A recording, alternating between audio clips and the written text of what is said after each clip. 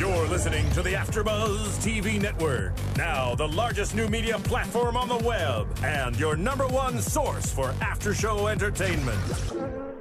Very good, Keith Johnson.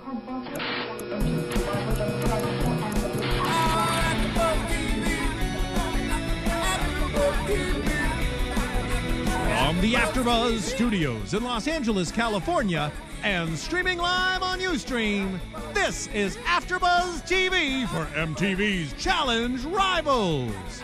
We'll break down tonight's episode and get you all the latest Challenge Rivals news and gossip.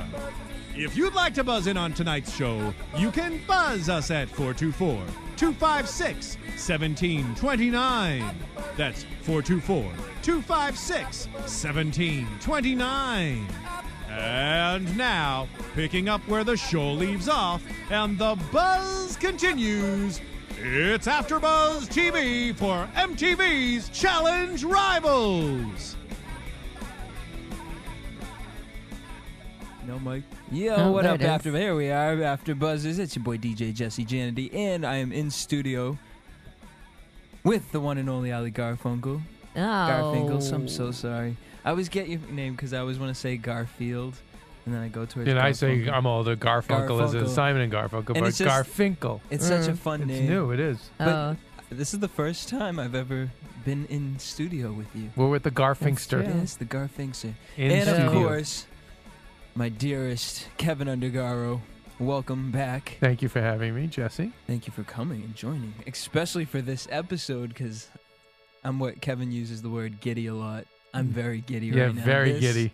This episode was epic. It was amazing. As you said during one of the commercial breaks, not so many challenges, but all the drama in between. Literally, we were at like what 48 minutes into the show, and they hadn't even gotten to the jungle yet. No, it was so exciting. There was so much stuff they threw into this. I felt like I was watching Weeds. With Weeds, it's a half-hour program, and you get so much in just that 30 minutes. And this, they gave us a full hour of just real-world road rules. Just, oh my gosh, it was everything. But they started it out with the drama that's been building up, CT and Mandi. We get that from the beginning. Well, see, actually, it was CT Laurel versus By Mandi, the way, so I believe we have Steve the Steamer. Steve, what's up, baby? Not much. How you guys doing? Good. Hey. How are you? What'd you think of the episode? Yes. Loved it. Yeah. yeah, right? Every time I get Steve on the phone, the episode's been Well, he tells it right. he tells it like he's Steve the Truth. Steve the Truth Steamer. They gave us a full Monty tonight, huh? Yeah, they did. It was everything you can ask for from the show. Did you watch the after show too?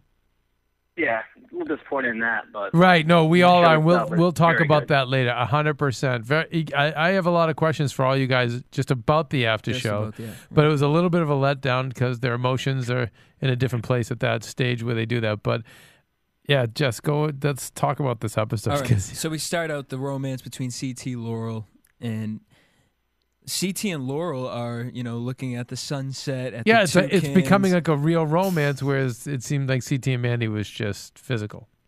Right. And I don't know too much about Mandi in the sense of her physicalness. I know her and Wes had something in the past, and apparently they have something now going on. And I'm sure Mandi has something. All right. And which was the running joke. As soon as CT is upstairs with Laurel, they're having these deep conversations. Mandi's downstairs at the dinner table, and everyone's kind of ragging on Mandi, saying, "Oh, he's upstairs with, Laurel's upstairs with your man. What are you gonna do? How are you gonna step it up?" Mandi gets in her defensive mode, and I couldn't tell if she was laughing or crying half the time. I think she was kind of drunk. Drunk. Yeah, I think she was just drunk. I don't think the she knew emotions what to were do. pouring Even out. at the beginning. I know at the end when she was I think the Johnny. laughter was defense mechanism, like playing it off, and then the truth serum, the booze went into her, and that's where it became erratic. Well, she made that comment too. She was like, "How do you like my sloppy seconds?" And she said it as a joke, but the way she said it, you could tell that No, there's some animosity there. Oh, hell and yeah. I love that she's like, I don't get me wrong. She's like, I'm not jealous. But then what are you then? You're not a concerned friend, that's for sure. Like you are certainly. Yeah, you're not. No, it's don't funny. pretend. I want to shout out. I went to dinner this weekend with my old boss, Mark Cronin, who did all the Rock of Love shows, the Flavor of Love shows. He was my boss when I was at MTV. And him and his wife, who both work on all the shows, were saying how a Stockholm syndrome really sets in with these people that are cooped up in one place. And he said the reactions are generally pretty consistent. Like so even, and not that these people all appear crazy, and they probably at this point are, because the fame has all made them nuttier than what they would be. But they were just saying that everyone who gets in these situations, it's just, day 1, day 3, it's a formula. Week 1, yes, they all start breaking down, going nuts, and even my little Houston girl, Jasmine. she's really wearing it on her sleeve. But when you see like last week, and she, I wasn't here, but throwing the lavalier down and smashing her mic, and even though it's like, oh, look how crazy. After meeting with Mark Cronin and talking about everything, it seems very normal. It's just that she is less inhibited where she shows it. But when you see Mandi, starting to just get all incoherent when she was drunk and kind of talking to them, and the way she jumped right on Wes, and it's easy to judge, but to be in this place cooped up for so long with the same amount of people and just being pumped alcohol, and it's anyway. From hearing, it felt. It changed my perception to talk to Mark and to hear that every single one of his shows, it's exactly from Surreal Life to Rock of Love to Flavor of Love to, I don't know, whatever, even Famous Food that he does now, same thing. He's like, same exact steps. He's like, it's amazing when they were talking about Stockholm Syndrome and, what happens to typical human beings when they go through that. So. And it's also, I think it's also that you're constantly being watched. You're always being watched. The camera is pretty much always on. And as much as, you want to pretend that you're just trying to go about your business and win this competition and everything, like you kind of have to still put on a performance. That's just more pressure for you. You have to put on a performance.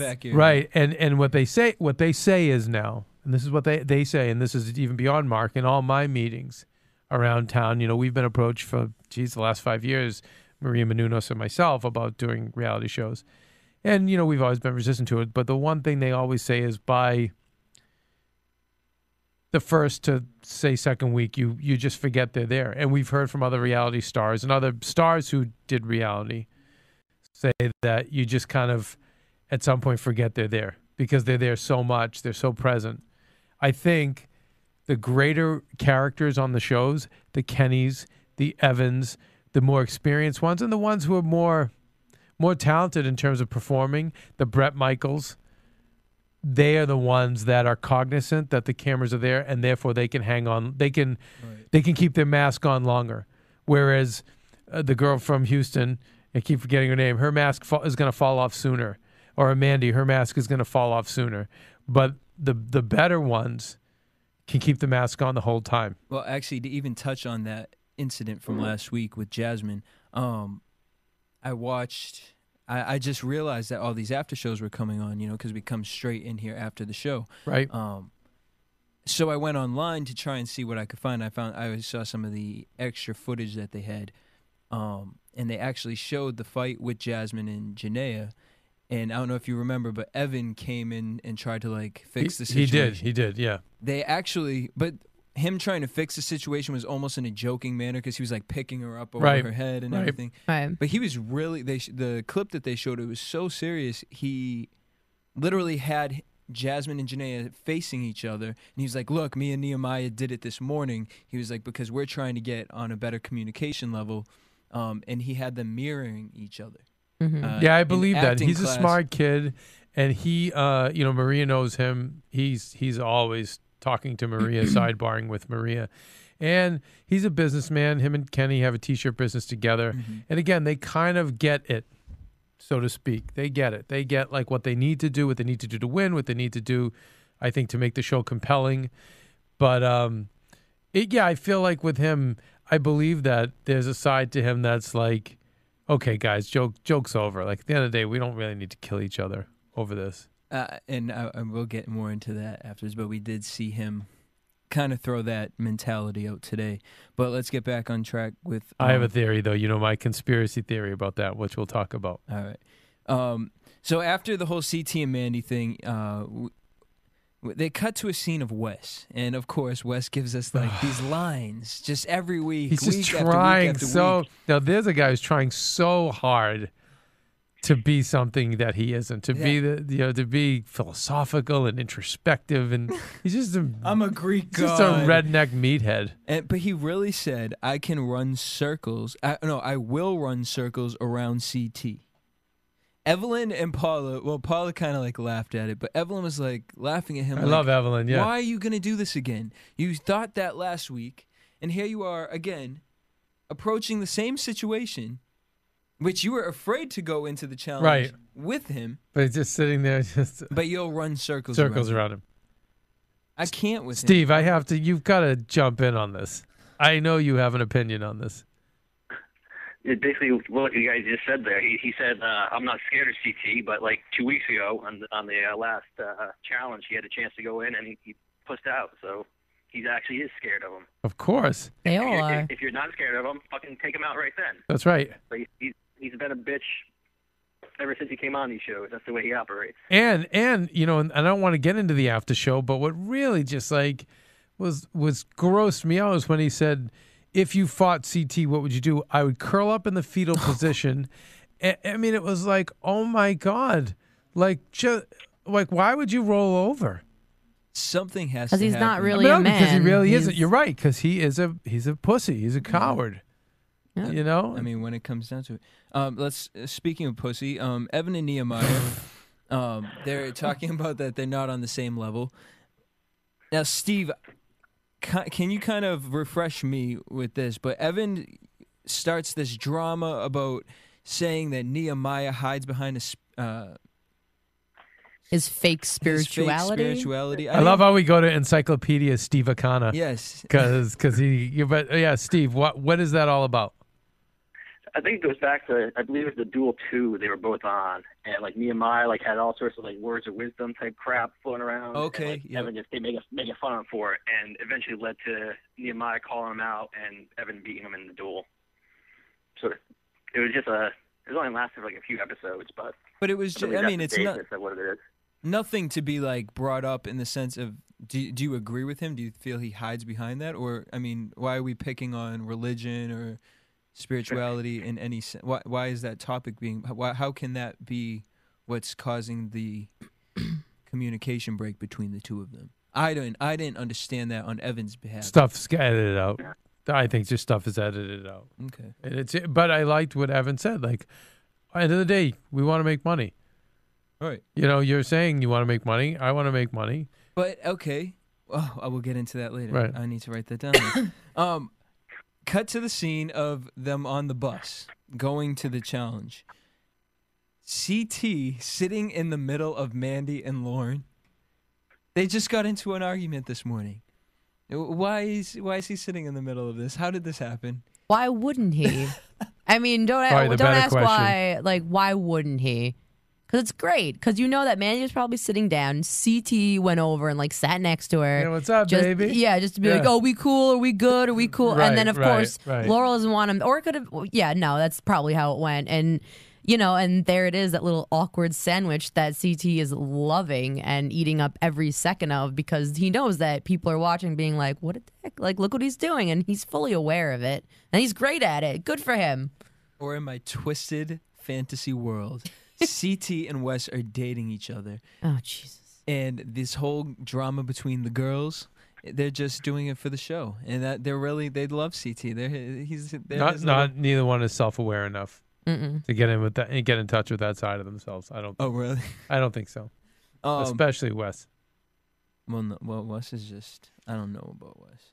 So then we get to the challenge. Jump off. They have to jump off this plank onto their partner, pull a release, and then swim to this buoy. Which everyone did. I thought this was. I really wanted to do this. Yeah, they said. TJ said it. it. This is fun. You're gonna have a lot of fun, and he was right. Seemed a lot easier than the previous challenges, the rowing one and all that. It seemed less involved. It was short too. It was short. He has to make room for all the drama. But we were in the screening room. We were just cheering for. Oh my gosh! Going nuts for CT. So CT and Adam went first. CT and Adam went first, and they landed in the water in 16 seconds. And this is the first challenge that, because I usually keep the times as we're going along, this was the first challenge that they didn't show anybody's time for this. Well, no, they showed other people's times, but what was significant is they didn't show CT. They shut it off when they hit the water. Yeah, as soon as they hit the water, they didn't let it go. Time, but they never showed the finish times. Yeah. Which that's the first that they've done this, because I'm really into that, like seeing who. But it's hard to tell. And there was, I think, was it Jasmine where she was like, oh, like they beat us, like when Mandy went. Yeah, I was like, it looked like they took the same amount of time. Yeah, you had no sense of it whatsoever. What did you think of the challenge, Steve? I thought, like, at first it was going to be really, like, badass, but then after everyone just successfully did it, I'm like, okay, it's just whatever. It's better than the past few, but I thought it could have been a lot cooler. Absolutely. Then we had Jasmine and Janaea. They're just not competitive enough for this game. Yeah, really no. I don't even know why. I can't believe they're still in. I mean, it's amazing.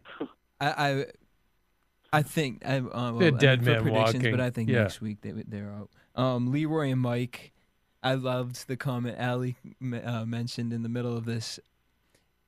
Last time that water and jumping was involved, Mike. Yeah, right. Mike got hurt. So in this one, Leroy, which was kind of weird that Leroy was the one to jump onto Mike. Mike pulls the release, and it looked like he pushed Leroy. Look like he just threw him off of him as far away as he would right. go. Yeah. I'm not breaking my ribs this time. Yeah. He's like, get off me, let's swim, and that's it. Which is the smart thing to do. Absolutely. It's really smart. So that was cool. And then we had Kenny and Wes, who I got to give them credit. They killed that. They did, but you know what struck me? And Steve, did you see Kenny's reaction? Like, he was acting as if he wasn't going to win. As if he won the World Series. Yeah, I mean, like he was just jumping up and down. He was on the verge of tears. Yeah. Did you notice that, Steve? No, I didn't. If you check it out again, like you the cutaway with him and Wes is cool. There, like Mr. Beautiful and the Kansas City Chief are back. And that was cool. But if you actually see his reaction, I can't believe how emotional he was. Because this was their first challenge that they won. Right. And they went into the game thinking, like, we're the power team.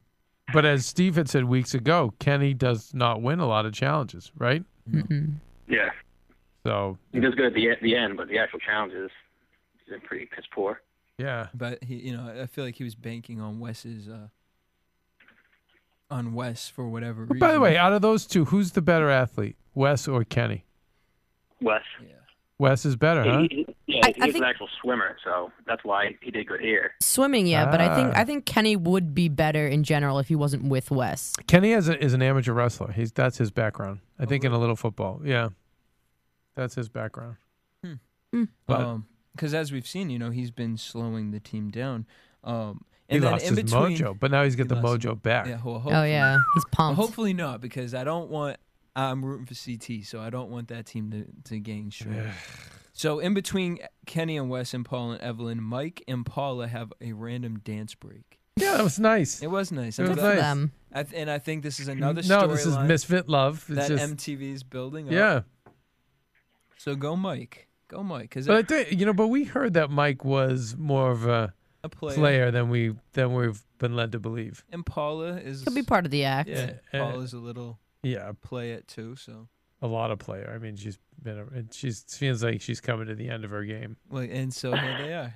They found each other. Yeah, and he's at the beginning. So yeah, I guess it's perfect. How precious. Mm-hmm. We had Tyler and Johnny. They went up and. By the way, I feel Steve, Tyler and Johnny. I think they're the ones to watch for the end. I think so too. Because I mean, Johnny brought a lot of hats with him, so I think the hats are the key. Yeah, a lot of hats, a lot of headbands, a lot of bandanas. And by the way, the wool cap, some cowboy hat. He's can you out of his ass at this point. Can you speak? I was talking to these guys in the commercial break. Can you speak to the Amadeus tattoo that Johnny has? Did you notice that? No, I never really. He's got a big, giant Amadeus tattoo on his arm. Does that mean he's like? Does he liken himself to Mozart? I mean, think of that. What's that '80s song? Amadeus. Yeah, but really? Can anyone explain that to me? A theory, something? I'll try and do some research this week. Nothing. And see what Maybe we he can, likes classical music. Come up with. Maybe he's just really deep. Like, wow. It's really deep. Yeah. Deep. But He's anyway, an old soul. but I do feel like those two guys are the dark horse. Like, I think they are just kind of, I'm watching them creep along throughout this. Remember, Tyler was the one that outlasted CT in that historic challenge where, like, CT got off the helicopter pretty much, came on, bitched Johnny Bananas and carried him and smashed him into the trash barrel. Remember? And then the next challenge, they brought in Tyler to go against him, and Tyler held off CT, and they just had to ring the time limit. But what happened was, and I remember this from the after show, Tyler was actually very upset that MTV just kind of skipped over it. Oh, yes. Very quickly. Yes. And he was mad. He was like, wait, why? I remember arguing with the producers. He's like, why would you skip over this moment? You saw him I'm a gay guy. You saw him take this, quote, this super macho male and bitch him out and basically throw him into the trash can like he was a rag doll. And me as a gay guy, like, I beat him. I hung in with that mofo, like, and then you guys just skip over it, like. And I actually happen to agree with him. I thought it would have been a great TV moment, but I think my theory was that they probably held it back to keep CT looking like the super champion monster that they could always rely upon. But remember the fact that he did that. So now the fact that, with him and Bananas doing as well as they're doing, like, I don't know. To me, they look like the ones that could take this. And their communication with each other is great. Steve, what was their drama? What was their claim to make them rivals? Yeah. Was that just? Do you think that was just fabricated, or was it based on something? It's not really as deep as some of the other ones. It's the challenge with CT from Cutthroat there, and they've had some other like little tiffs back in like the first challenge. Like Johnny called out, Tyler called out Johnny and beat him in some dumb challenge. So it's nothing major, but that's basically what it is.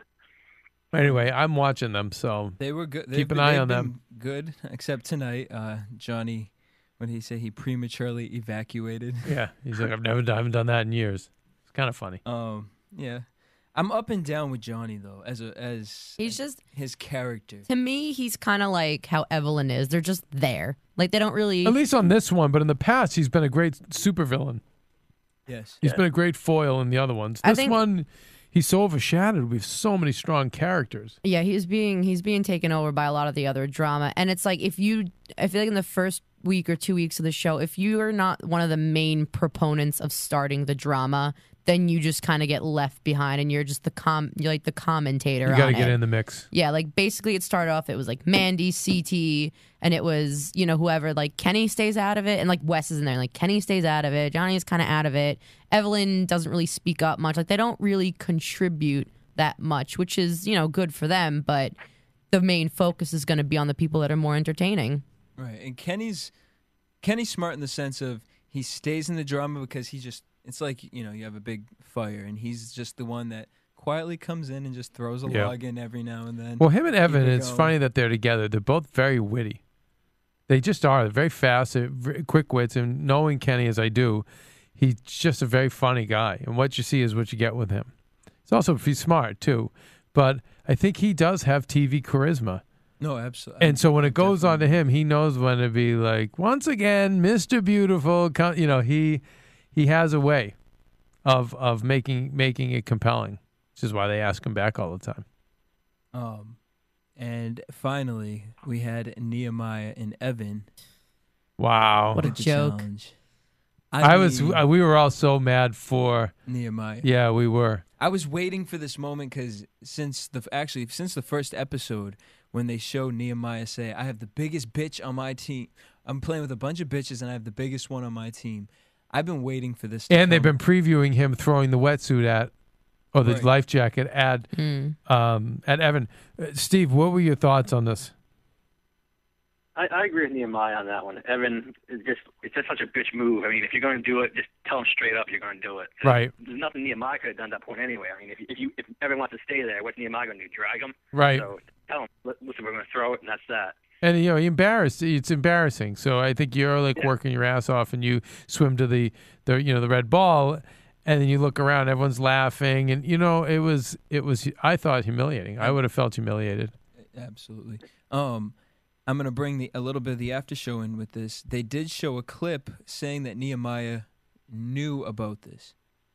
Now, that clip, even though Nehemiah said they didn't show the full clip, I don't care what the full clip said, because that was for last week's challenge. Exactly. Yeah. It was taken out of context. Exactly. And it was very general. It was not for the specific challenge. No. He totally made a bitch out of him. Yeah. And he embarrassed him. Yes, and at the beginning of this episode, Nehemiah said it didn't work last week. No, I'm sorry, he didn't say that. Paul and Evelyn said that.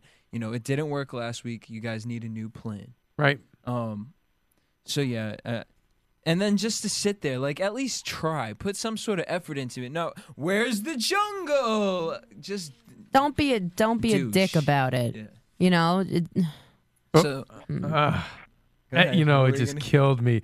Is prison bitch Adam is jumping up and down and laughing with Evan about it and high-fiving. I mean, it's like, can someone help him find his self-respect? Well, and that's the other thing. Nehemiah sitting there looking like literally tweaking, about to blow up, just like shaking. Yeah, like he had the pre-fight shakes. Like, and then you get off, and everyone like sitting there watching Evan, Adam, and Johnny laughing about it. Like, you're punking yourself out on TV. You're allowing these guys to use you. Whether you feel Kenny's your best friend, whether you feel anybody, why couldn't Johnny and Tyler go in? Because they weren't stupid enough to do this. And is it stupid? Here's my conspiracy theory. And it's just a theory. But him and Kenny have a company together. They're best friends. Is it possible that a side deal was made? If you guys win, we split. It's been done before on these shows. Not these shows, but in reality shows in general. Because I can't make any other sense of why you would just go at this early stage, why you would volunteer yourself. Well, supposedly, he has a new girlfriend, and he wanted to go home and spend time with her. He was getting really homesick, is what I heard. Really? Yeah. Okay. Because also with that, I don't understand why. Well, I mean, it just adds on to Wes being a pussy, but if you're talking all this, try to run circles around CT, I do this around CT, go into the jungle. You go. Yeah. Oh, stop telling us you're going to do it and do it. So just a coward. But I'm just saying, like, and you're doing this on national television. But he's not a very smart guy. Like, he prides himself on coming off that he's a really smart guy, and he's just not. Oh, my gosh. So Nehemiah, Kenny and Wes end up winning that, so they were just overly excited about it. Nehemiah and Evan arguing, and then they were about to have it looked like Nehemiah was about to have a throwdown with him, and I just thought it was so funny, and just another punk move of Evan being on a whole nother platform talking all this trash to Nehemiah. Yeah, he's like 20, 30 I'd feet mop away. the floor with you. He's like 30 feet away from him. Yeah, and I love, like, Wes, okay, you're both wrong in the respect that you're both right, or something like completely ridiculous. No, like, he said he was saying that Evan was right. Yeah. Now, here's my question, Steve. How close are Nehemiah this and is Wes? my best friend. Yes. Yeah. Well, he said that, but his previous best friend was Danny, who was also on San Antonio with them. And in the last challenge they were in, he threw Danny right under the bus. So He threw away his last best friend and his new best friend. Yeah, So where was their friendship built? Because I've never thought of Wes and Nehemiah as just on their season. They were like, there's only like 3 guys that season, so the 3 of them were relatively close. I think the friends on this are Evan, Kenny, and Bananas. I think are the real friends, and I think everyone else is what did he say? Employees, and I think those 3 guys are really friends, and I think the rest are just sheep. I mean, Wes, I'll give Wes this. He may be pussy, he may not be able to win these challenges, but he has good dick because everyone's sucking it. Right. I mean, I'm sorry, not on other shows, but on this one because he's got more power. On the other shows, no. He's manipulative. Well, no, because I went on and I was watching. Leroy has an after show on Ustream, and Leroy likes. No, Leroy hates. Actually, really dislikes Wes. Yeah, because we know Leroy. He always knows what's up. And it's funny. Which P.S. by the way, Leroy is now cool with Adam, his original partner from the Las Vegas show. They've made up, and everything's cool between the 2 of them. I believe that. Because you know why? Adam's not fully committed to that character. And then we talked about this when they did the after show for Real World. But when everything started coming out, he got attacked for, you just want TV time, you want to be the crazy one, you want to be the Jersey Shore. Instead of what he should have done is respond to that and taken it to another level. And be like, F you, I'm just amazing and you all suck, and got more crazy.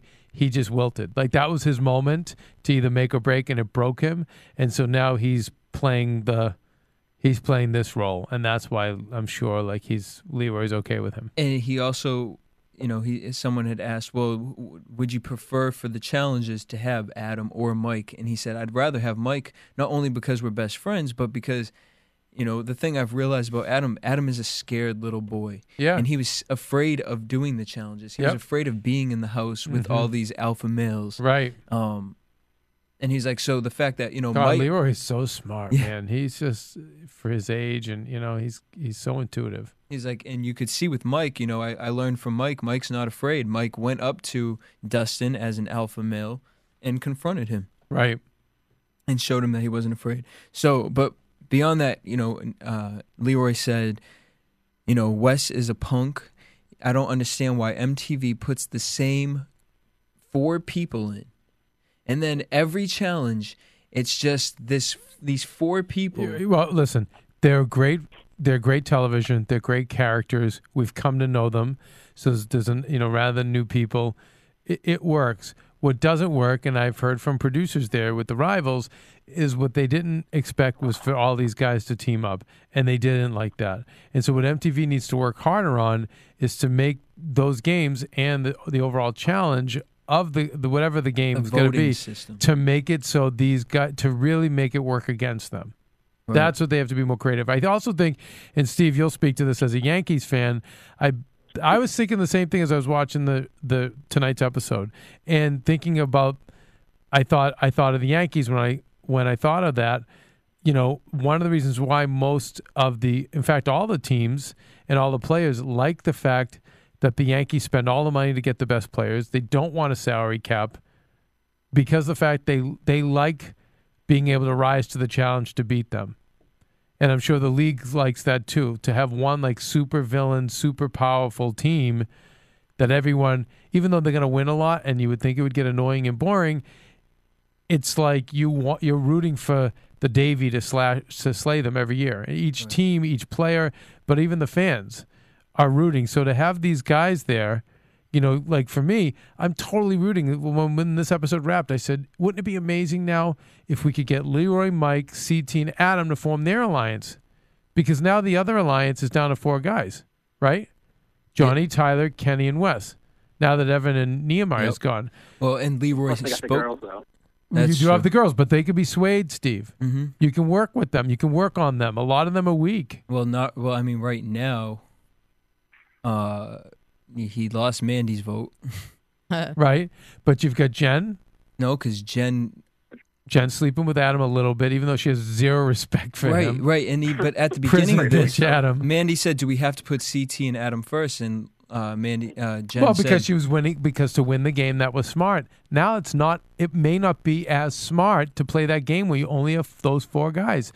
So I'm saying if our 4 guys can get together, CT, Adam, Leroy, Mike, now you get someone to take down the Legion of Doom. And that, to me, makes good television. Oh, I would love that. See, that's what I'm saying. So it's like, I get where a young guy like Leroy doesn't get. Why would MTV put you put up these supervillains because you want to see them beat. We all loved the year, what's her name, almost solved that one puzzle. Sarah almost solved that one puzzle to totally sucker punch the team of Kenny. And remember Steve, you would remember this. Was it 3 seasons ago? There was a real pimp team, the usual like A team. Yeah, it's the ruins. That was the year of like the champions versus challengers. And it was like Kenny, Evan, Johnny, Eric, and I believe Susie was there. The whole like Sarah and some chick. And it was just like they were waltzing through this competition, and Sarah and some other chick came within inches of beating them for the whole thing. And you're going nuts watching that, So there's like, I get why MTV wants to use these guys, because it makes you root to see them taken down. I do think the game they should figure out a way to make the game even more difficult for them to all get together. Well, and I liked what they did last week in the fact of they hid the partner underneath the great the technique, and then said I wasn't going to tell you which one your partner's under. Right. Things like that throws them off. But Leroy also did make the comment, I hope put CT in there because I want CT to come back, and then he mentioned that they would be able to team up and break the alliance. So I do think we might have that coming up. I hope so. I mean, the only thing is that as much as everyone's hating, and I'll say this, I've said it before, I'll say it again, as much as everyone's hating on CT, he is the only one who's really just playing the game. Mm-hmm. He is the only one that is going in there and pretty much showing, like, just winning. Yeah, he's the only one like he, what's the word? He's showing his shit. Yeah. He talks shit, but he shows it up. And out of everyone, like Wes has been disqualified all the time. He can't win. CT has pretty much won almost most of the challenges he's won. He's the only one that's going in there, and he'll just walk out like they want to come at me, and I keep winning, so just keep winning. And that's it. But Wes has nothing to back it up. Like he's nothing to show for it. Yeah, okay, maybe he's muscular. He's loading up the guns. Yeah, he's like cocking his bicep like it's a friggin' shotgun. Meanwhile, it's firing blanks. Like he's got nothing. Right. You're shooting blanks, kid. You're shooting blanks, kid. Oh. So before we get to the voting part, they brought us back to Laurel and CT, and it just kind of exploded right here, where CT was just went into full douche. He just went into full douche mode, which is whatever. And then he explained why he attacked Adam. It was like that day, like his brother got shot or something like that. Yeah, the touching moment. He was showing he him was a picture opening of the brother. up to Mandy, but then again, like he was opening up to Laurel. Open to Laurel. But then we talked about how it's like he doesn't do that with. I feel like he was more genuine with Laurel. Yeah, and he like doesn't do that with Mandy. Like with Mandy, it's all just like.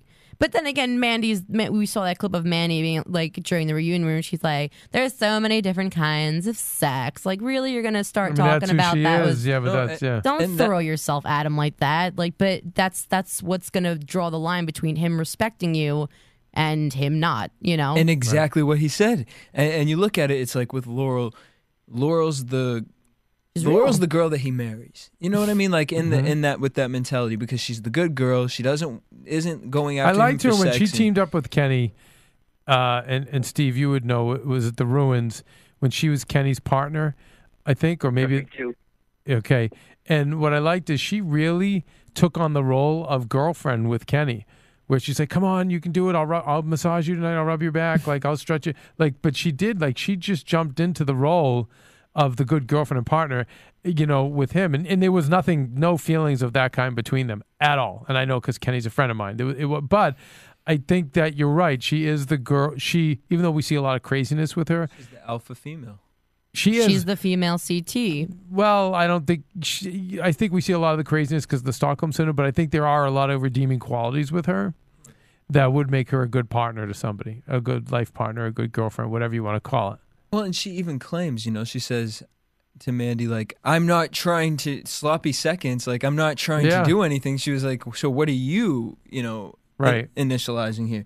And CT, Mandi, and like you, Ali pointed this out. Mandi's like crying to Wes, and we find out, straddling him as you straddling his knee, really? And then CT comes down and is probably like, oh God, this girl, look at her riding Wes right here, and says, I would not have sex with her. She's too good for me.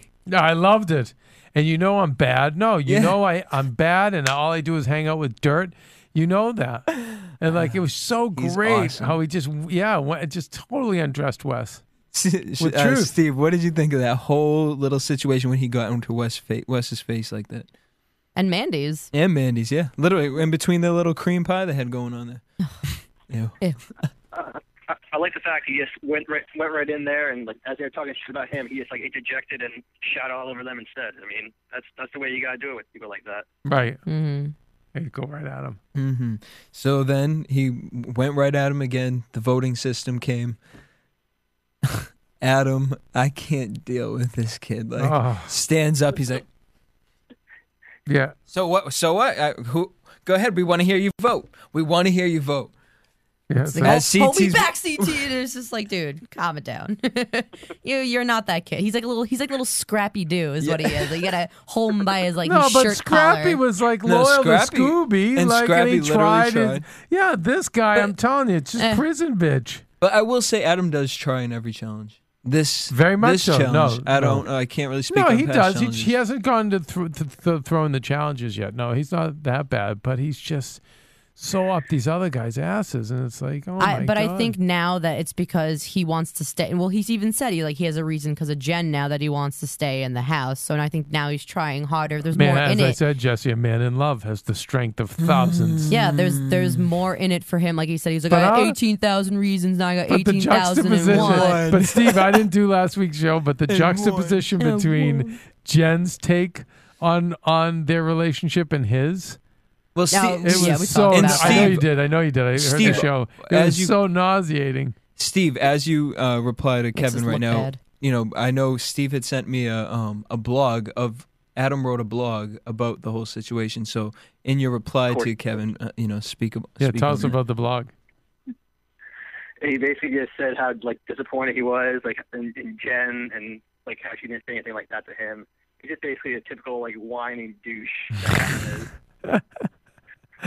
Literally wrote this entire a long blog, a whole page of it in detail about the situation. It was like, we all know. We all were just talking all this. Yeah, we all watched it happen. Thank you. Yeah, you don't need to. Yeah. Now, Respark. And he made a comment about the replies to his blog, all these fans sucking up to him you're the kind of guy I like to date. Are you kidding, Steve? Are you kidding? Can you literally one of the fans was like, "She's stupid. You were the hottest one on the challenge. You do such a good job." All right, you're the girl in the room. What did you find that legit or Well, fine. Did he just have his friends write this for him? No, is that how girls feel about him? I think that I think feel that's how he's girls. Nice and sweet. That's how girls feel about someone that was just on TV. Right. Thank you. Yes. That if he would have gone up to a group of random girls at a bar and told them the situation, they'd feel bad for him and maybe buy him a drink, whatever. But as soon as he goes, oh, by the way, I was on TV. Oh my God, you're so much better than her. Oh my God, don't trust me. She's not worth it. Right? Did you just get hotter? Oh my God, no, that's. Please. Did you just grow a six-pack? That's all that was. Yeah. All right, okay. So CT basically, but CT tells them all in the room, okay, fine, it's me. You're all scared. No, and Johnny Bananas is no, we're not scared. You're a cancer about a movie. No, it's you're so scared. You're terrified. What the challenge? I mean, it was 10 seconds. He picked it up like a fucking backpack and carried him. Yeah, exactly. That, and not only that, and you guys are plotting against somebody. You're trying to. Well, his theory is you're a cancer. We want you out of the fun house. Okay, but, cancer's big, bad, and scary, and you're afraid of it. That's true. We're all afraid of it. Oh, there you go. Great, great response. Yeah, I don't even. But know. if they go into the challenge, and of course we're all going nuts, rooting for CT and Adam, and what's his name? Evan is just like this sweaty big fat fish hanging from a wire and like flopping around. It's like obviously couldn't do. I don't blame Nehemiah. I blame Evan. Well, Evan was literally not moving. He was literally just sitting there. Now, and here's the thing. CT is I'm just going to keep saying it, a beast. He is. He literally moved that entire pole by himself. Adam was not doing anything. No, but I think Adam got in but it seemed like the last third of it, Adam got the hang of it because they started moving I would say together. that Adam did it at the beginning. At the beginning, and then he died because you could see the bar was diagonal. But then as it went on, though, they were like in rhythm. It was like clink, clink. They were going like 1 to 2 or 3 feet at a time together, and Adam would have to be moving with him. I think Adam just got it. He got the hang of it. But I think also they were able to get to the rhythm because they had to see that like Evan and Nehemiah weren't moving. Right. So it kind of gave them time, I guess, in to between figure it out. TT to be like, okay, like on 3, like just do like trying to, because when you're both like neck and neck, there's no time for that. By the way, I even like CT the coach. Yeah, no, because in all the challenges, he's always like saying, "Come on, we can do it." And man, it's gonna be tough for me at this reunion because I'm friends with Kenny and I haven't seen him. And I be honest, I never liked CT. I never liked CT because he reminded me, Steve, of the worst people from Boston. and I, like I always said, why I didn't like Adam, but he has totally won me over in this show. Did you not like CT when he was on The Real World? Hated him. Really? See, I liked CT on The Real Come World. on, he reminded me so much of someone that you and I know mutually who I don't want to mention, but it was like there was no logic to what he said. He punched Adam, which was a bitch move. It's like, come on, Adam's tiny. You're going to hit him in the face. Yeah. The second time he hit Adam was going at him. Oh, it was the second time. But the first time on Real World Paris, he like punched Adam and like he never did he didn't do his job there. He didn't clean up the house. He didn't and like instead of just when he was confronted, instead of being like, yeah, okay, I didn't do whatever, he would yell back louder. And I see that with a lot of people from the East that I don't like. Is like, okay, because I talk louder than you and more than you, I'm right. And and so it was just like he reminded me so many of the guys at home and all the big bad stories from the neighborhood. What are you trying to say? Believe me, I'm one of them, so I can say it. But I've come over to the other side. I've been, he's come over to the other side. Absolutely has. I really admire him now. No, I want to shake his hand. I really like the kid, but up till now, no, I didn't. And I think on top of him coming into this challenge like that, MTV gave him the perfect partner for it. It's like, you're going to redeem yourself, fully redeem yourself. Right. To me, I feel like he's turning Adam into a man. He is. Winning these challenges, giving him the confidence. Go ahead, Steve. I don't want to interrupt you. No, I said really. I questioned Adam becoming a man. Well, excellent question. CT trying to make him into one. Trying, yeah. But you're right. Good, excellent question. I'm right behind you with that.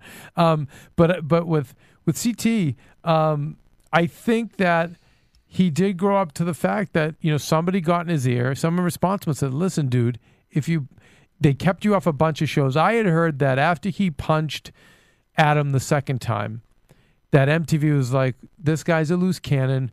We can't." That's even though he's exactly entertaining as it is, we can't have it. He's violent, and I'm sorry, put him back in his cage. And that's kind of what you do with people like that. And you either leave them in jail or you hope long enough so they go, you know what? Maybe trying to punch everyone out isn't the solution in life. Maybe you have to find another way. But you only learn that when you get jailed. And sometimes they never learn it. But they put him away. Then they brought him back for that little challenge. Okay, let's test him out, see how that goes. And I'm sure there were many discussions because the way Wes went at him, and they show it in the after show, Wes pushed every button, throwing that mattress out. To do that to a guy, the old CT would have not only thrown Wes's mattress out, he would have thrown Wes over that. And he didn't, because he was like, no, this is how I make my money, being on these shows. I'm here to make money for my family, and you're not going to make me punch you, and you're not going to make me quit the show. I will get in your face. I will do everything to you to make you punch me, and then I'm going to handle you. But I'm not going to make that first move, and I think that's where he's grown. But as I said, I think the reasons he did grow is he was caged long enough. Probably has enough people in his life saying, "Dude, this is your bread and butter." And then when you watch yourself acting like that in front of everyone, I'm sure that doesn't bother him. No. I feel like I feel like he has. I feel like CT has reflected on it, on watching himself, because it's funny you're making this comment about the lion, because as we were talking about CT coming out and winning all these challenges, I was actually thinking of him as a lion in the sense of we don't see. When they're showing the drama and stuff like that, even when he's involved in the drama, he's very zen. He's very just walking around. He's in his lair, and when he needs to come out, he comes out, and he's a freaking pit bull. And then he goes right back, and he's back and keeping to himself and quiet. He puts his 2 cents where it needs to be put, but for the most part, he's at one with himself, and he knows to keep to himself. No, and he's carrying the good traits of the Northeast guy, which is to be loyal and to also fight for the underdog. And I think he's I do think he would stick up for Adam. He would be. Well, now, yeah. And he is, yeah. And so, and even in Paris, he did apologize in his sidebar, and he put his head down. It's not who I am. I shouldn't have punched him in the face. Right. This is, way back when. So he has it in him. It's just nice that it's all coming out. And they fired him up tonight. He whipped their arses. Yeah, once and again. Kenny, and Evan and Nehemiah. You my friend now? Are we friends now? Yeah. I love He says that. it after every challenge. Yeah, no. And still Adam, no. Just no. I belong to prison wing A. That's we'll be friends when we win this challenge. How about that? The whole thing. Right. I still don't think he will be. No, I He's think he'll be such like, a Kenny bitch. West. Kenny, but guys, we'll still like. We're going to go out to TGIF after. Right, we're going to go to all our paid appearances together, right? Like, you guys will like me and say nice things on your Facebook about me, right? Oh, cool. Whew. Hit me up, Twitter. Oh, so Kenny shed a tear because Evan left. He really was. He was all emotional. Once again, the Stockholm Syndrome being. The booze are leaving. Yep. Nehemiah was, okay, Steve, now here was our thought. What we wanted to happen was Nehemiah throw the jungle challenge. Oh, wouldn't it have been great? And just literally not have moved and said, "Where's the jungle? Where's the jungle?" How great would that have been? That would have been pretty good, but he has too much out of class. That's right, too much of a competitor. But I was hoping for Steve, and I couldn't run it by these guys because they're too young. But do you remember the original Bad News Bears? Yep, too young. Yep. Okay, do you remember when Walter yes, and you remember when the Yankees pitcher got screamed at by his dad? Okay, it was a Vic Morrow, screams at the kid, and it was the kid from Court Chipper Eddie's father. Gets screamed at, right? And remember what he did in the next play? He caught the ground ball, and then he wouldn't throw it to first base. He just hung on to it the whole time. Do you remember that scene? Yeah. I'm like, this was the moment that I wanted him to just hang on the bar now. I'm like, oh, please hang on that bar. Do not move. That would have been, I mean, because looking back now, what would have been, he's competitive. He's got too much class. But looking back, what would have been the better and more memorable moment? They lost anyway.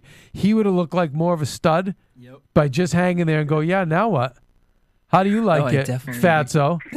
But that's also the thing. Like, as great as that would have been, beating CT probably would have just been like, just would have killed it. Like, at least, coming close to doing it like that probably would have been so much more rewarding. But you got to share the victory with Evan. It was Evan's grand plan, and you're not really in their clique. I'm telling you, if he thought it through again, he just was. I think Steve's right. He's a competitive guy. He's a stand-up guy, and once he's in that thing, he doesn't know how to be anything but what he is, which is someone's going to come in and try hard and not throw a challenge. But either way, he would have been the bitch. If they had beaten CT, you still beat it for other people. No, I would have hung on that, and I'm sure if he could have had it over again, just hang on that bar. But even so, you wouldn't want Evan to come back and be like, "We could have won. It was you. Like, you didn't try." No, it was, and it would have been like, "And it was you."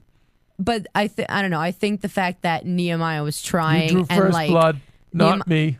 Nehemiah was trying. And Evan was like, I mean, Nehemiah was like kind of trying. He was trying, but Evan was like straining and doing it. Evan, you could see in the after show, he barely cared. It was a big love fest. Poor Nehemiah. But like Evan was trying and trying and trying and just like not moving, not even an inch. Like at least Nehemiah like they said, was a beached whale. But that was exactly. But again, I'm always up with manager mode.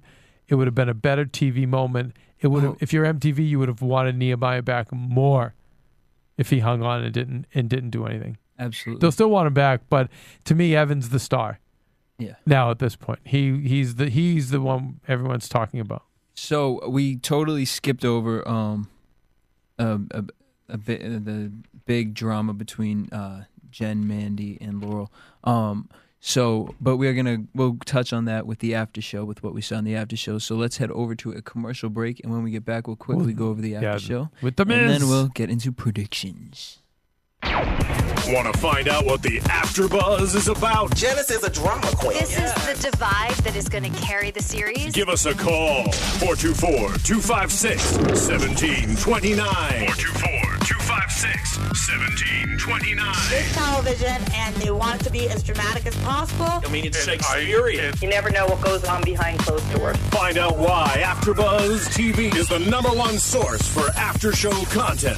Now, in the eyes of Jimmy, Nucky is a villain. 424-256-1729. 424-256-1729. I mean, who would you guys rather hear that from?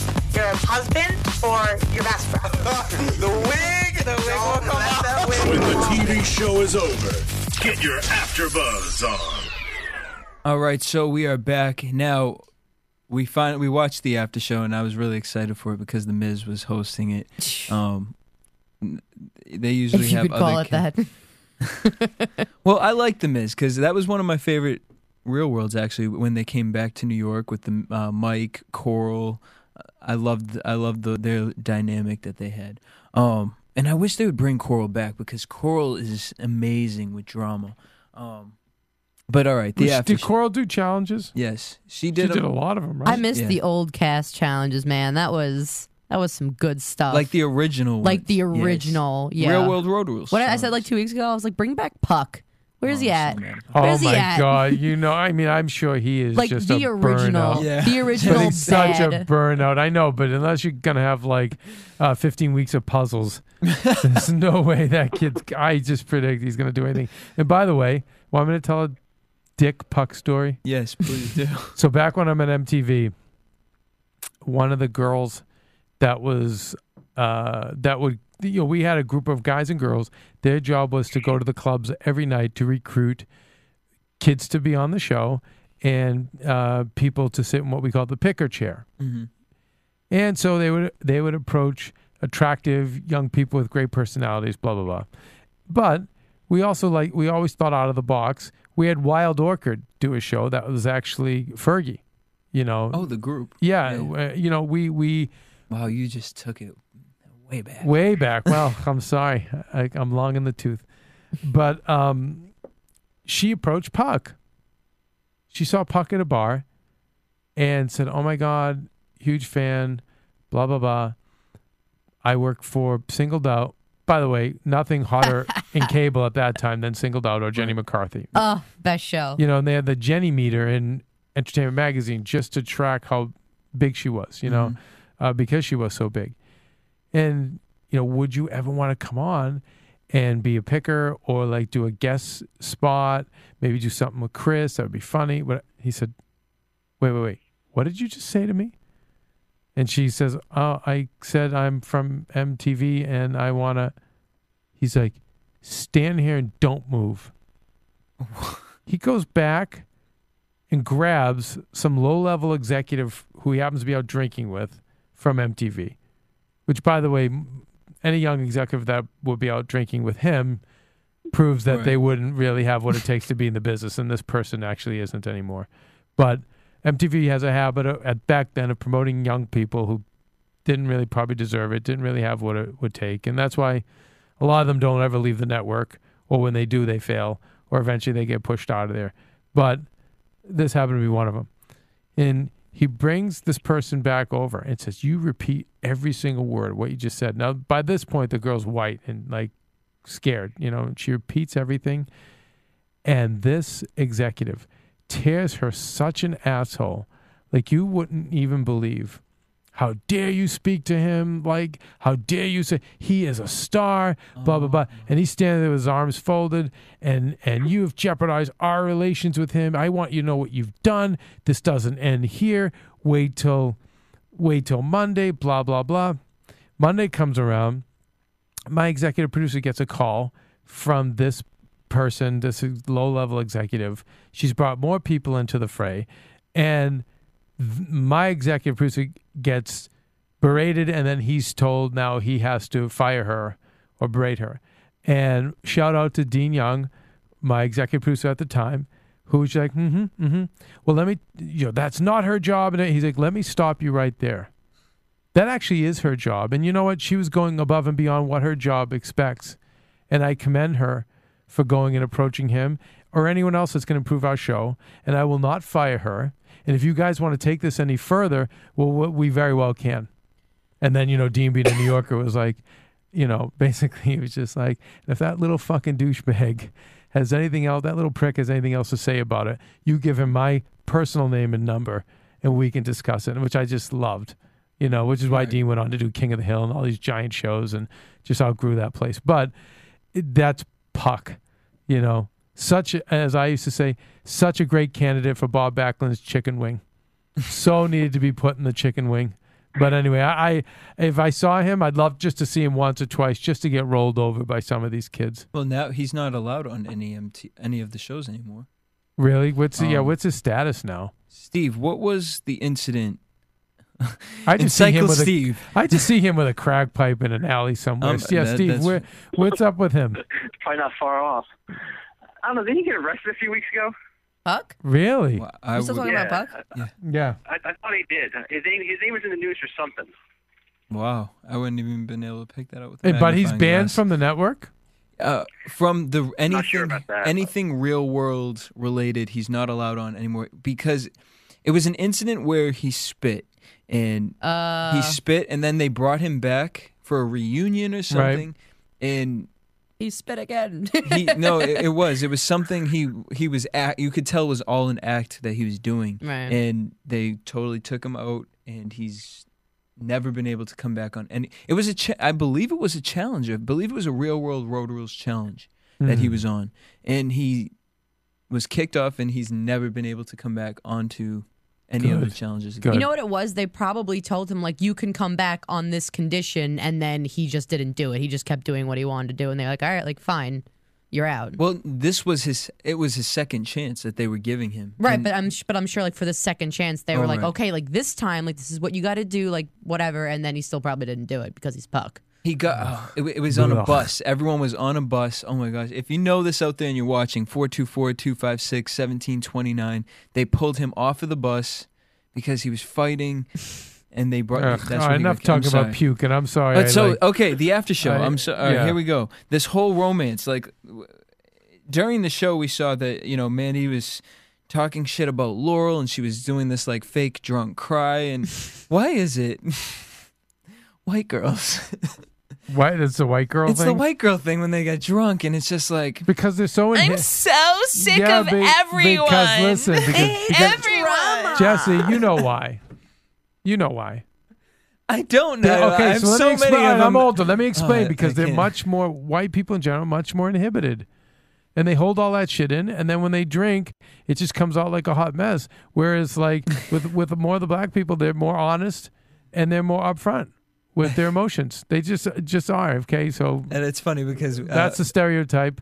Whatever. We were doing Whale Wars and Glee Project, and Phil had spoken about how the youth today, whenever you ask them about, hey, how was school today? How was this today? It's always a one-word answer.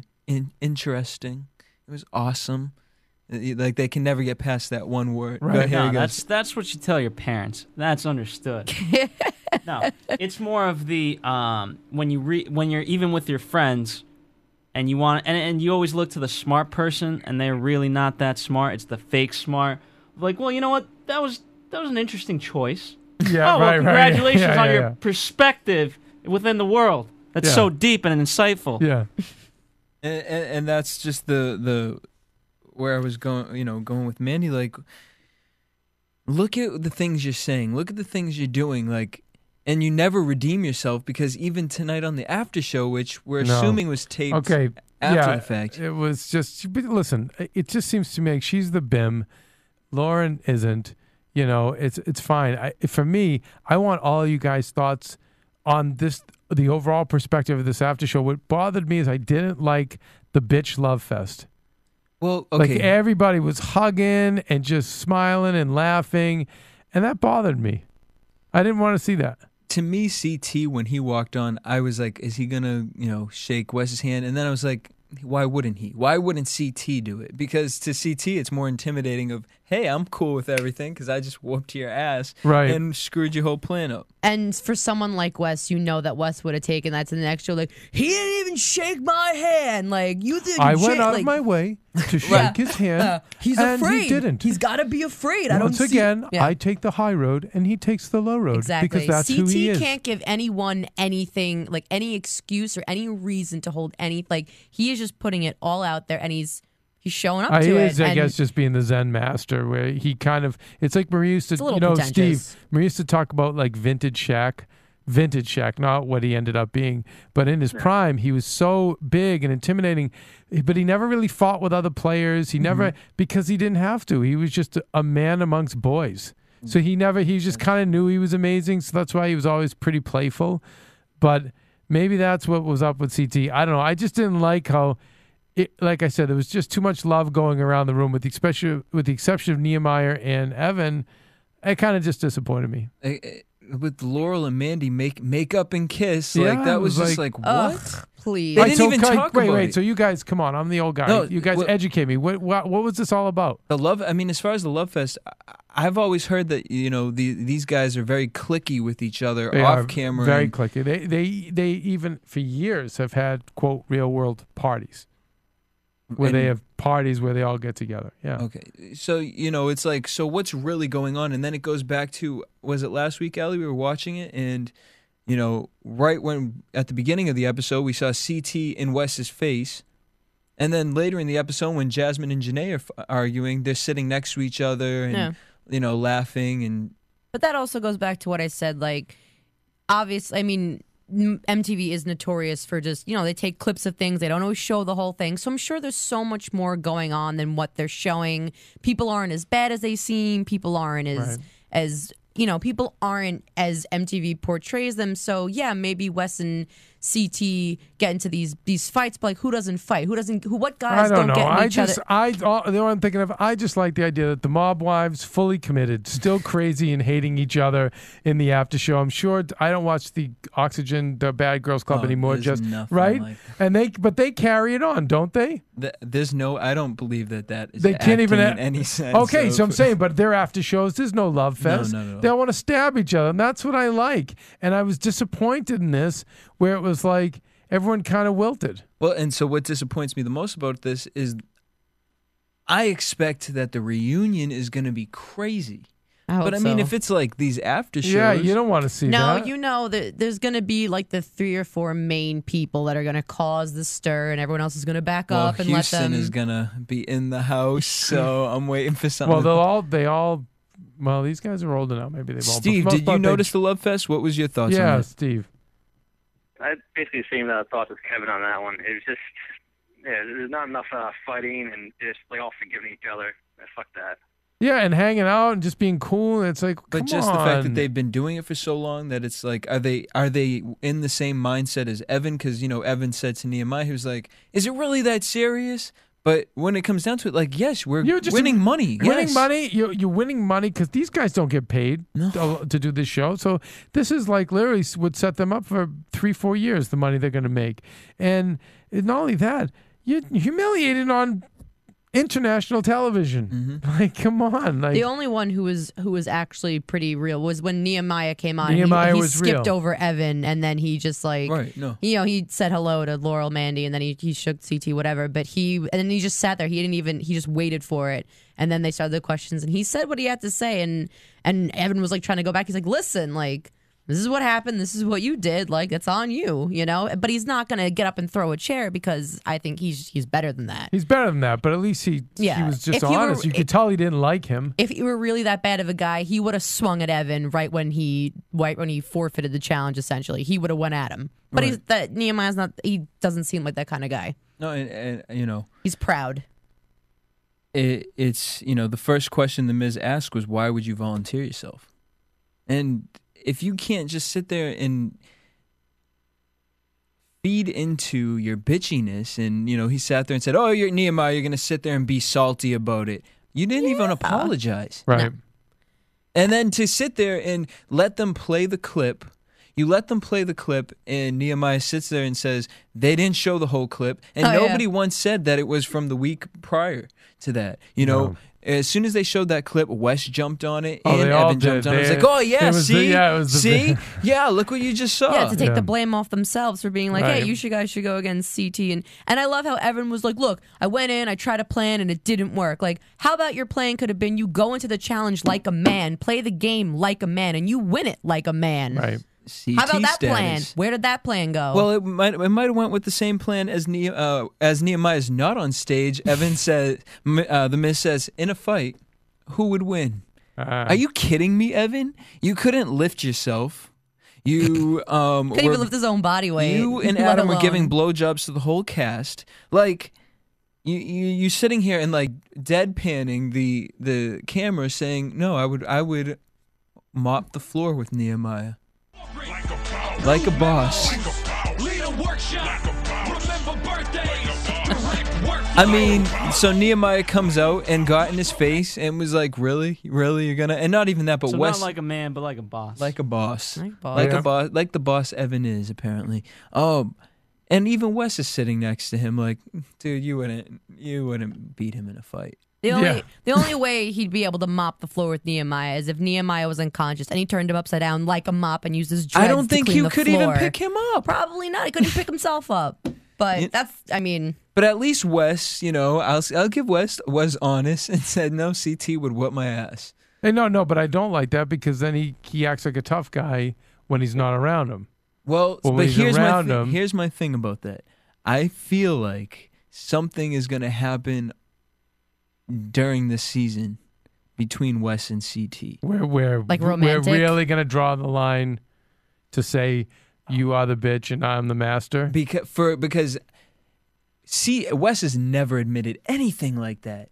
Like, to sit there and say, oh, no, CT came back like 10 times bigger, 10 times stronger. I hope you're right. I just happen to think it's your typical pussy coward who now has to be in front of the guy and he's scared. But I hope but you know what? I hope I'm wrong. Do you know what, though? I mean, and if anything, I feel like Wes is the kind of guy that if something were to happen during a challenge where maybe CT and Adam lose, like for some reason they get disqualified, whatever, they lose, but not even because of something CT did, and like in Wes wins, not because of something Wes does, but you know Wes would take that as a win over CT. Oh. He would really be like, see, I told you. Like, he would take something That's like why that. I'm here. Exactly. And he would never let that go. Because I'm the better one. Meanwhile, like, he doesn't even have to do anything. He's waiting for the moment that he just happens to win over CT. I think Phil's giving us a signal for predictions. Well, all right. Within predictions, like, what was... Your AfterBuzz TV. Do you think the whole thing with Mandi and CT was a build-up in the fact that Mandi and Wes were originally hooking up together? Because that was so quick of them. I mean, I know Mandy's loosey-goosey and whatnot, but... She was on the rebound. She needed to get him back and jump in the arms of someone else. Mandi to Wes, I feel, is Jen to Adam. She's just going to Wes because... But they have there's a bond between them. Well, wasn't Mandi talking shit about Wes like 2 weeks ago? Yeah, to CT. I think Wes. So I don't think she's that loyal. Solid and with her, you know, trying and very available. And I think he was a great go-to guy because she was so bummed. No. But what are the predictions? All right, so next week we see something's going to go down between Jen and Cara Marie. I don't know where this could come from. Stockholm Syndrome. It is. No, I'm telling you. I can tell you what it is. It's just too much time in the house. It's just got all... Listen, with these guys, all it takes is to be drinking and someone to be like, your mother. What'd you say about my mother? I just think that's what I liken it to. Yeah. I don't liken it to anything more than that. Yeah. And it's also like they don't go out that much. You know, they're all just together in this house, and it's like when you're drinking with all these people, it's like you'll find any reason to fight anyone. And also, I think that some of the characters that aren't being paid attention to, like the main focus of the drama is like it's always Wes and CT, and then it's always like, and I think some of the girls they start to just fight for it, like, well, you know, no one's really paying attention to me. Like, what can I do to really get back in there? Steve, what do you think's happening next week as far as who's getting kicked off? We have a female elimination next week. I'm going to go with Johnny and Jasmine again. Gone, baby. You said Janae and Jasmine? Yeah, they're due. You so do. Yeah. So do. I don't. The afro can only save them for so long. Her power afro. I mean, unless next week is like best hair or something, or who can tease it the best. I don't know what they get. So Houston street fight. Yeah, street fight. Well, who's from Houston? You guys win. So around the table, Jasmine Gone, and Janae. baby. I would agree with that. Gone. Let's hope we get a lot of good drama beforehand. Now, so my question is, for some odd reason, Cara Maria, I feel like something could happen there in which she's leaving. She might get, if all does not go well, Cara Maria might get herself kicked off the show. You never know, because Jen does mean business sometimes. What were you gonna say, Steve? They show Laurel like yelling at Ugly Paula like in a future episode. So I think Laurel will stick around. Ugly Paula, great name. Great name. All right, well, I can't wait till next week. We're gonna head out of here. Thank you guys for listening. Well, hey, we got to give our quick plugs. Yes. Oh, okay. What are we plugging? First of all, let's just look at this lovely studio. Yeah, I feel like Steve, I wish you were here. I feel like we're at the Real World reunion right now. I know. The Challenge reunion. John Comfort, Tamara Berg, and of course you too, Jesse, with your design and construction by Phil and Costas. It's amazing. It's really great teamwork. Yeah, it's really come together. Very like an asylum with the pillows on the wall. Beautiful. Yeah, studio looks beautiful. Maria's got a great book, Every Girl Guide to Life. We need to send it. We need to bring this to the challenge to the reunion. Yeah, I think a lot of them need to read that book. A lot of the girls could really help them get their business. And hey, Kenny, can read. What was that? If they can read. If they can read. If they can it's read, got a lot of pictures, though. Yeah, it's got a lot of pretty pictures. Lots of pictures. Yeah. And also we need to get, maybe Kenny and Evan could use it for their business. Yeah. Also, we're back on iTunes, guys, so make sure you check out the podcast. You can now find us on there. I know Which a lot. you have been, so we this show, you guys are in the top 5, right? Yeah. The Rivals, are you guys in the top 5 of the network? In the top 10, so nice. Appreciate you guys for that. So let your friends know if you're a fan. Yeah. And if your friends are fans. Yeah. Let them all know. Let them know. All right. AfterBuzzTV.com and then Ustream. Ustream.tv/AfterBuzzTV, or you can write us at info@AfterBuzzTV.com. And any questions or comments? And Twitter @AfterBuzzTV. Like us on Facebook also, and tell your friends to like us on Facebook, and post this video on your friends' walls and your friends' of friends' walls. I'm completely lost. All right, well, let's get out of here. Technology, man. I can't wait for next week. From producers Keven Undergaro and Phil Svitek, engineer DJ Jesse Janedy, and the entire AfterBuzz TV staff, we would like to thank you for listening to the AfterBuzz TV network. If you have questions or comments, be sure to buzz us at info@AfterBuzzTV.com. And you can find us on Facebook or follow us on Twitter by searching for AfterBuzz TV. Buzz you later. August 4th, Jersey Shore. August 1st, Bad Girls Club, Hot Mess Week. Yeah. Oh, and by the way, this show was cut by our intern, Ben Bottomley. Oh, Ben. Nice job, Ben Bottomley. So if you notice a few mistakes, forgive him. That's but okay. For the most part, very smooth sailing. I just like how we have him watching all these shit shows. It's great. Yeah. AfterBuzz corrupting the youth. dropping IQ points, one student at a time. The views expressed herein are those of the hosts only and do not necessarily reflect the views of AfterBuzz TV or its owners or principals.